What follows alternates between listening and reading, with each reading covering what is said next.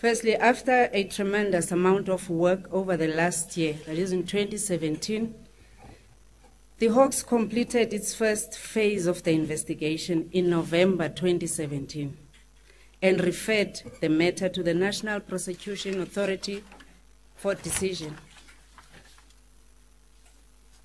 I would like to thank the Hawks Serious Corruption Investigation team, who did a remarkable job on this case. And I think once you have a better sense of how much work has been done, you will have a better understanding why I'm saying I'm grateful and proud of their efforts. On the 26th of January 2018, the investigating team executed a search and seizure operation at the Free State Department of Agriculture and the Premier's office. A lot of documentation and electronic equipment were confiscated in that search and seizure.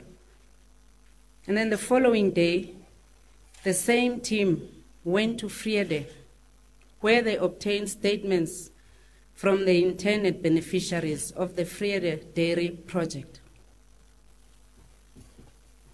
On return, the information was collated and sent to the NPA for them to make a decision, which led to the arrest of the 8 suspects on the 14th of February 2018 in and around Gauteng as well as Free State Province. All suspects appeared at the Bloemfontein Regional Court on the 15th of February 2018 and were granted bail of between 10,000 and 200,000 rands. And the case has been postponed to the 17th of August 2018. On that same day, the Hawks made a public announcement that there was a warrant of arrest against Mr. I.J. Gupta. The warrant of arrest against Mr. I.J. Gupta is on an unrelated case of corruption and is still active until it is executed. At the moment, we are liaising with his lawyers who have written to us and we have responded accordingly.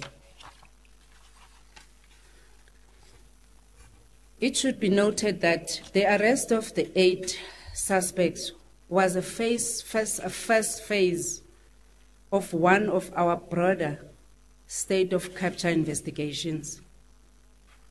And therefore, it is neither a procedure nor a policy for us to prematurely reveal pending investigations and or sought suspects, as this will compromise our ongoing probes.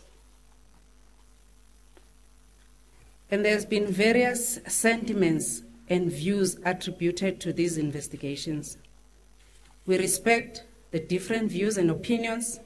However, it must be noted that only ourselves as the Hawks who assist with this investigation can talk with authority and nobody else.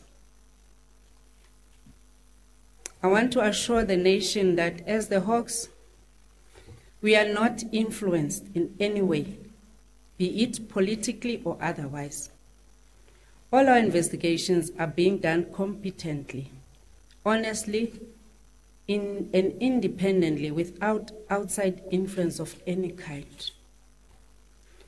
We will continue to pursue and investigate these complex matters without fear or any favor.